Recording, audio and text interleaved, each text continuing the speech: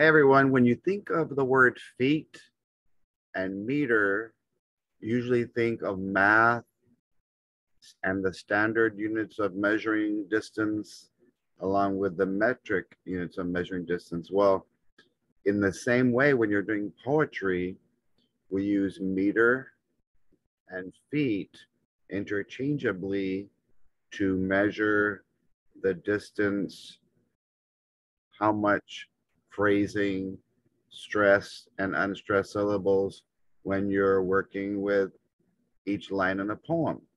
So what I've done is drawn a little chart using snaps and claps for iambic,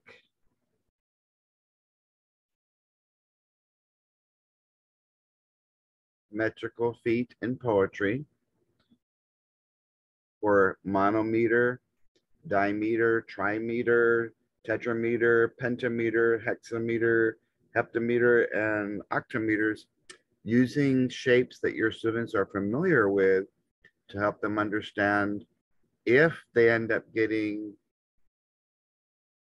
a poem with that requires rhythm and meter and not just rhyming or free verse, they'll kind of know how to handle it, and they'll be able to answer a question about what type of meter or feet are being used.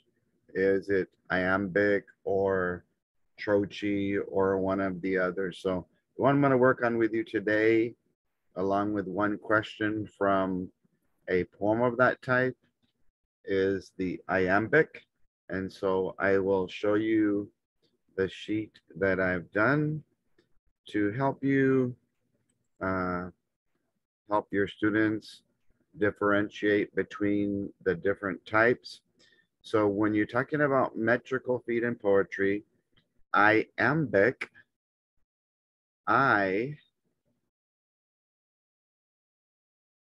as in iambic, is soft with a snap and loud with a clap.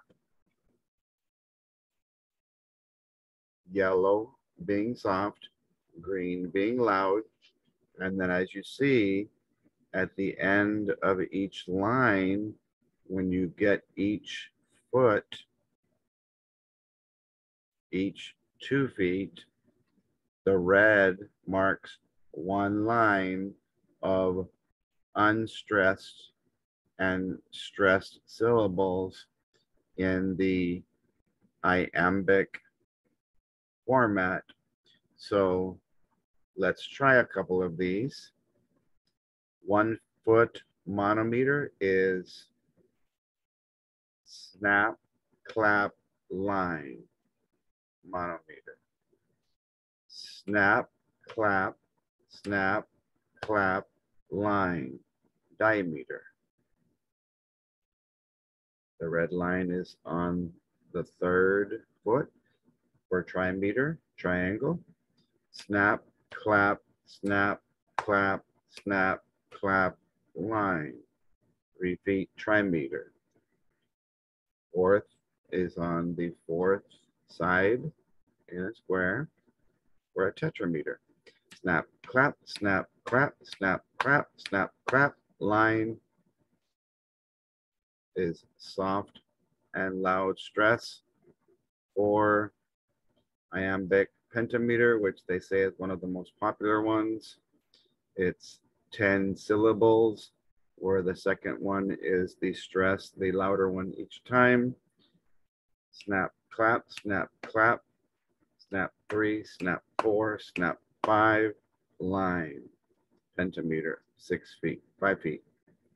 6 feet, hexagon, hexameter, snap 1, snap 2, snap 3, snap 4, snap 5, snap 6, line, that's 12 syllables, 6 times 2 for each line of the poem, regardless of how many lines you have or measures. Our last two, heptameter, the red line is not until the 7th side, and the heptameter. Snap 1, snap 2, snap 3, snap 4, snap 5, snap 6, snap 7. Line, that would be 14 syllables. The second one of each being stressed. For trochee, it would just be reversed. It would be clap, snap, clap 2, clap 3, clap 4, clap 5, clap 6, clap 7, line. And so it would be the first syllable being stressed in trochee. And we'll do the last one, octometer, 8 feet, with the soft, loud stress. And the end of the line is the 16th syllable. Let's try that together. Snap 1, snap 2, snap 3, snap 4, snap 5, snap 6, snap 7, snap 8, line. And then you would continue that pattern, 16 syllables for each line, with the second one being stressed.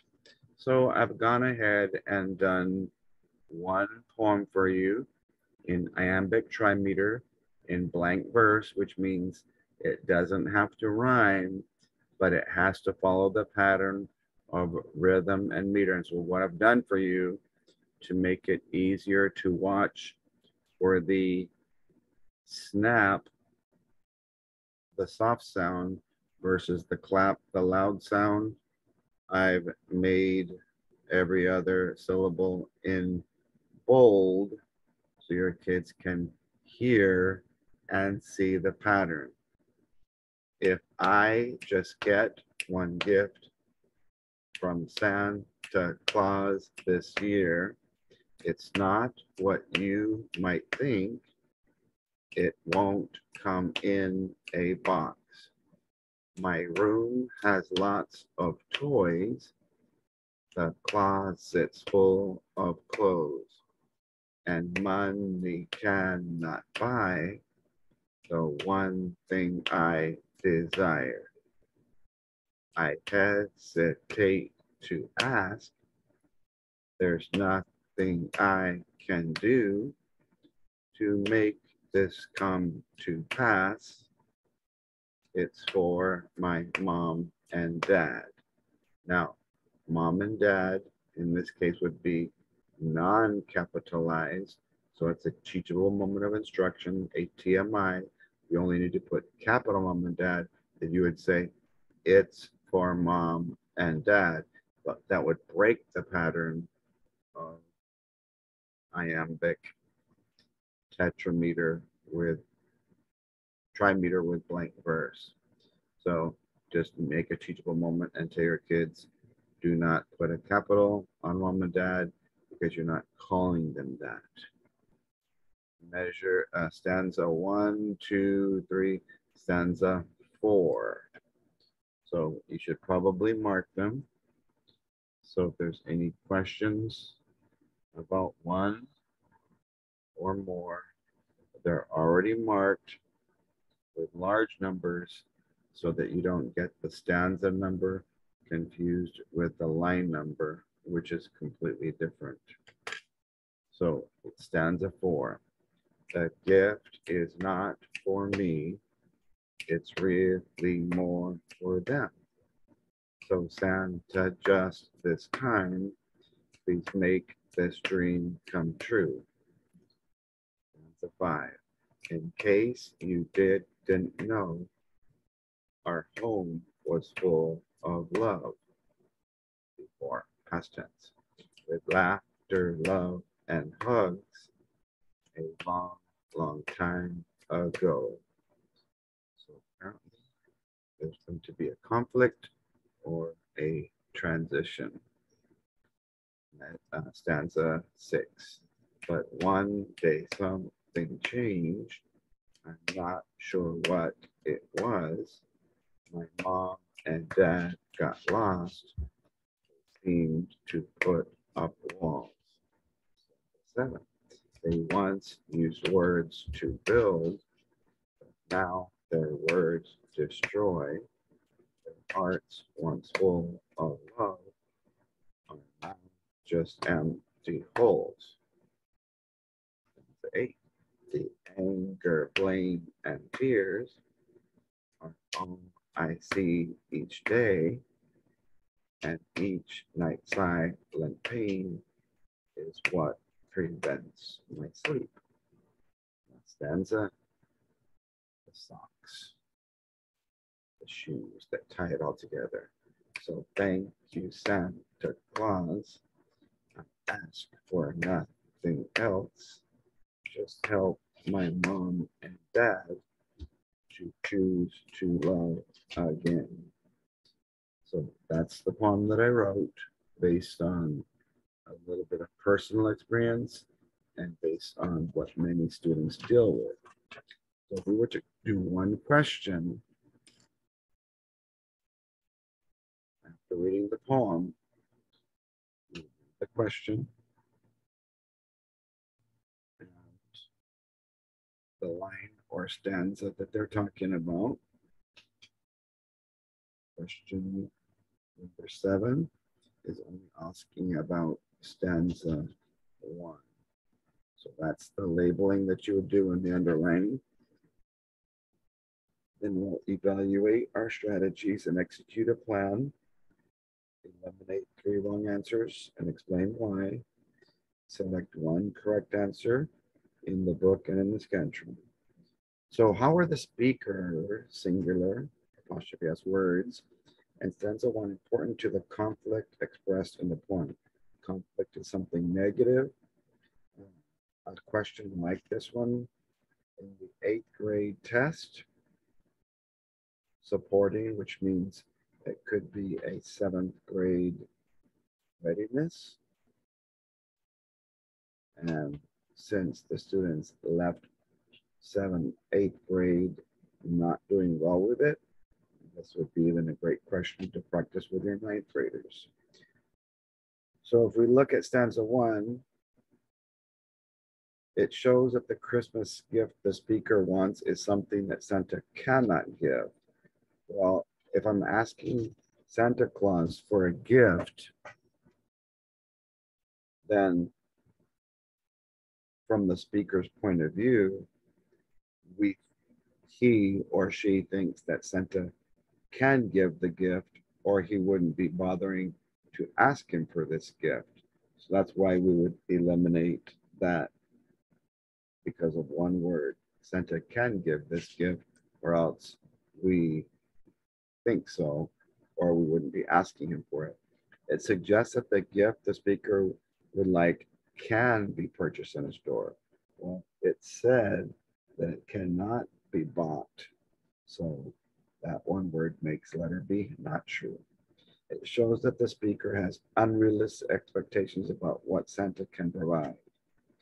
Since we cannot infer things that are not even there or mentioned, it wouldn't be a good idea to just assume that just based on our own point of view, we can't ask Santa Claus for something like this. So it could be a question that could be true, but before we select it, we've got to compare it to the other remaining answer. It reveals that whatever the gift is that the speaker wants will not be something you can buy. And that's almost exactly what they mentioned. It's not something that you can buy. It's something that they're hoping Santa can help with, that can be a change of heart, a change of character or personality, either by his mom or dad, or perhaps both. So the best answer, after I've read in both places, underlined in both places, labeled in both places, eliminated 3 answers based on my referencing of what they were trying to say, would be letter D.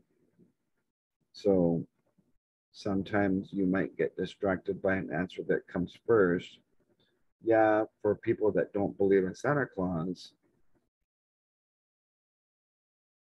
then they would be unrealistic expectations. but it didn't say how are the readers, what is the reader's point of view in stanza one. It doesn't give the reader's point of view, it only gives the speaker's words in stanza one. So we're not allowed to put in our own thoughts, our own point of view or perspective.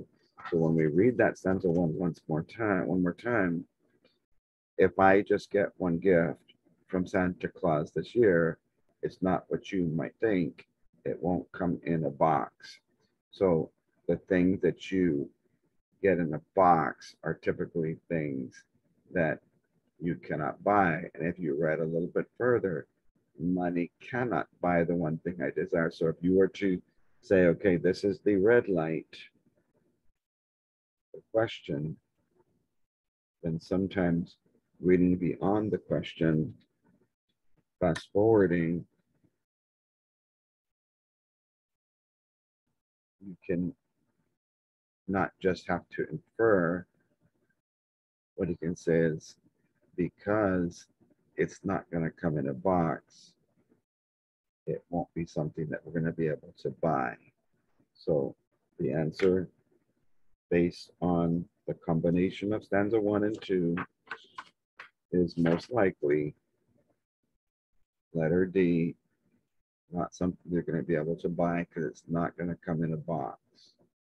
Okay. So that's what iambic trimeter might look like. Blank verse meaning that it doesn't have to rhyme, but it does have to follow a pattern of meter and beat in terms of a rhythm or a pattern. Just doesn't have to rhyme. Free verse, it wouldn't even need to need the feet or the meter, so it wouldn't have any of these fancy patterns to follow, or the different amounts of syllables that are stressed or unstressed on each line. So that was one easy way that I think would help. If your kids cannot snap, you could do a pat on your leg, which is a soft, and then a clap, which would be the loud, to differentiate the instruction for the kids who just can't figure out how to snap, or figure out some other creative way. Ask your kids, what's another creative way that we can do a soft, loud, unstressed versus unstressed versus stressed line based on iambic metrical beat of iambic poetry. So share the video, tag your reading and writing teacher friends who are studying about meter and beat in poetry that needs rhythm and meter but not rhyme. And hopefully you'll get a chance to practice. I would recommend, if you're going to try this after the test this week, then work on the simple ones. Work on monometer, where they just have to have 2 syllables. Ta-ta, ta-ta, ta-ta.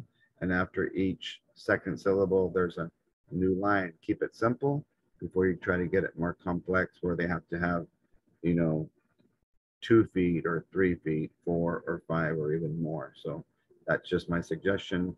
Don't forget to like or share or tag the video. I look forward to working with you teachers this summer. Remember that for every teacher who has no decision making with how money is spent, I'm allowed to give you a $100 finder's fee for passing my word on to your coordinators for math and reading, writing, classroom management, and motivation. And I hope to get a chance to see you and or your students while you observe. You take care and have a blessed rest of your week.